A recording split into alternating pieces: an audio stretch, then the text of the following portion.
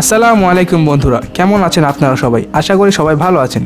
So বন্ধুরা, বাংলাদেশে হয়তো এমন কোনো বাইকার নেই যে R15 সম্পর্কে জানেন না, কারণ ইয়ামাহা R15 V3 বাংলাদেশ ও অন্যান্য দেশের 150 সিসি বাইকের মধ্যে সব দিক দিয়েই সেরা।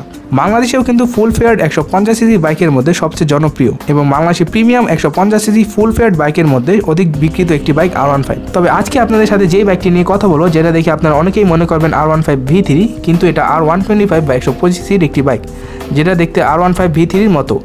তবে অনেক কিছুই চেঞ্জ আছে R15 V3 থেকে। সো আজকে R125 বাইকটি সম্পর্কে বলবো এবং বাইকটিতে কী কী ফিচার ব্যবহার করা হয়েছে তাও বলবো, এবং বাইকটি বাংলাদেশে আসতে পারে কবে এবং বাংলাদেশে আসলে দাম কত হবে তাও বলবো। সো বন্ধুরা, আর কথা না বেরিয়ে ভিডিওটা শুরু করা যাক। আর আপনারা যদি এখন আমার চ্যানেল সাবস্ক্রাইব করে না থাকেন, অবশ্যই আমার চ্যানেলটি সাবস্ক্রাইব করবেন এবং বেল আইকনে ক্লিক করতে ভুলবেন না।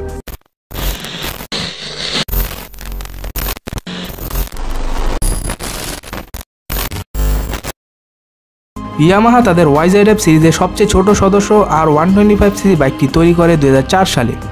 R125 বাইকটি তৈরি করা হয় ইয়ামাহা TZR125 সিসি বাইকটির আপডেট ভার্সন হিসেবে। ইয়ামাহা R125 বাইকটি 2004 সালে লঞ্চ করার পর 5 বছরের মধ্যে এটি ইউরোপের জনপ্রিয় টপ স্পোর্ট বাইকে পরিণত হয় এবং এটি 40,000 ইউনিটেরও বেশি বিক্রি হয় ইউরোপে। অনেকেই হয়তো মনে করছেন পশ্চিমা দেশগুলোতে তো সিসি লিমিট নেই, তাহলে 125 সিসির বাইক কে কিনে আর জনপ্রিয় হলো কিভাবে? আসলেই পশ্চিমা দেশগুলোতে ইয়াং বাইকার অর্থাৎ নতুন বাইকারদের জন্য 125 সিসি বাইকগুলো লার্নার ফ্রেন্ডলি হিসেবে লঞ্চ করা হয়, যাতে তারা বাইক চালানো শিখতে গিয়ে বড় সিসি বাইক নিয়ে প্রথম দিকেই জোরে টেনে অক্কা পেয়ে না যায়। তাই তারা পশ্চিমা দেশগুলোতে 125 সিসির বাইকগুলো লঞ্চ করে। ইয়ামাহা R125 বাইকটির 3টি জেনারেশন রয়েছে, অর্থাৎ এই বাইকটি 3বার আপডেট করে মার্কেটে লঞ্চ করা হয়। যার প্রথমটি লঞ্চ করা হয় 2004 সালে, যেটি দেখতে ছিল এরকম, যেটি দেখতে R15 ভার্সন 2 এর মতো। আর তারপর আবার 2017 সালে আপডেট করা হয়, যেটি দেখতে আমার কাছে অনেকটাই R6 এর মতো লেগেছে। এবং তারপর 2018 সালে আরেকটি আপডেট করা হয়, যেটি লুক দেওয়া হয় R15 V3 এর মতো। তবে আমার কাছে সবচেয়ে ভালো লেগেছে 2017 সালের এডিশনটা। আপনাদের কাছে কোন বাইকটা ভালো লেগেছে তা কমেন্ট করে নিচে জানাবেন। যাই হোক, যেহেতু বাংলাদেশে আসলে 2018 সালের এডিশনটাই আসবে, তাই এই বাইকটি ফিচার নিয়ে কথা বলা যাক। R15 V3 এর মতো হলেও বাইকটিতে যথেষ্ট পরিমাণ পরিবর্তন রয়েছে। দেখতেই পাচ্ছেন R15 থেকে বডি শেপও একটু চেঞ্জ এবং স্লিম করা হয়েছে। R15 এর যেখানে কিটে গ্রাফিক্স ডিজাইন করা হয়েছে তা R125 এ দেওয়া হয়নি। এছাড়াও R125 এর লেন্থ 1990 মিলিমিটার এবং এর ওয়েট হচ্ছে 725 mm। এছাড়াও R15 এর তুলনায় R125 এর হাইটও একটু কম। এছাড়াও R15 এবং R125 এর সেম হেডলাইট এবং সেম টেল লাইট ব্যবহার করা হয়েছে এবং চাকার সাইজও সেম ইউজ করা হয়েছে। এছাড়াও R125 বাইকটিতে upside down suspension use করা হয়েছে, তবে ইন্ডিয়াতে আসলে টেলিস্কোপিক সাসপেনশনও দেওয়া হতে পারে। তাছাড়াও R125 বাইকটিতে ডুয়েল ডিস্কের সাথে ডুয়েল চ্যানেল ABSও ইউজ করা হয়েছে। R125 বাইকটি 125 সিসি হলেও পারফরমেন্সের দিক দিয়ে এগিয়ে আছে আমাদের দেশের অনেক 150 সিসি বাইক থেকেও।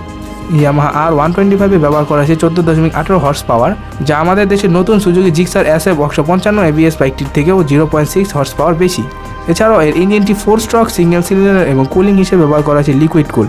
এছাড়াও বাইকটিতে ইউজ করা হয়েছে 6 স্পিড গিয়ার বক্স। বাইকটির পাওয়ার ও টর্ক অনুযায়ী বাইকটিতে 0 থেকে 100 কিলোমিটার গতি উঠাতে 11.7 সেকেন্ড সময় লাগে, যেখানে আমাদের দেশে TVS Apache 4B 160 সিসি এর বাইকের গতি 0 থেকে 100 উঠাতে সময় লাগে 15.4 সেকেন্ড। এখানে তুলনা করা হয়েছে যেন আপনারা ভালোভাবে বুঝতে পারেন, কোনো বাইককে ছোট করার জন্য এখানে তুলনা করা হয়নি। YZF R125 বাইকটি রোড টেস্ট করে টপ স্পিড পাওয়া গেছে সর্বোচ্চ 137 কিলোমিটার/আওয়ার। ইয়ামাহা R125 বাইকটির পারফরমেন্স ও লুক উভয় দিক দিয়েই ভালো। বাইকটিতে 125 সিসি ও FI ইঞ্জিন হওয়ায় মাইলেজ পাওয়া যাবে 45 থেকে 55 কিলোমিটার/লিটার। এই বাইকটিতে 3টি কালার বর্তমান আছে, যেগুলো হচ্ছে হোয়াইট, ব্লু এবং ব্ল্যাক। এই ছিল বাইকটি ফিচার সম্পর্কে বিস্তারিত ধারণা। এবার সেই বাইকটি কবে নাগাদ বাংলাদেশে আসতে পারে এবং দাম কত হবে? আসলে ইয়ামাহা তাদের 125 সিসি এই বাইকটি ইন্ডিয়াতে লঞ্চ করার ব্যাপারে এখনও কিছু জানায়নি, তবে গুঞ্জন শোনা যাচ্ছে বাইকটি ইন্ডিয়াতে 2021 সালে লঞ্চ করা হতে পারে। ইন্ডিয়াতে লঞ্চ করলে এই বাইকটির দাম হতে পারে 1,20,000 রুপি, আর বাংলাদেশে আসলে ভ্যাট সহ দাম হতে পারে 3,20,000 থেকে 40,000 মধ্যে।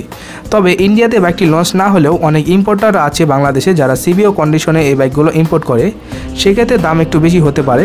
সো এই ছিল R125 সম্বন্ধে বিস্তারিত। আশা করি সবার ভিডিওটি ভালো লেগেছে। ভিডিওটি ভালো লাগলে অবশ্যই লাইক এবং শেয়ার করবেন এবং আমাদের চ্যানেলটি সাবস্ক্রাইব করবেন। আগামী ভিডিও পর্যন্ত সবাই ভালো থাকবেন, সুস্থ থাকবেন। সেই পর্যন্ত জানাচ্ছি আল্লাহ হাফেজ।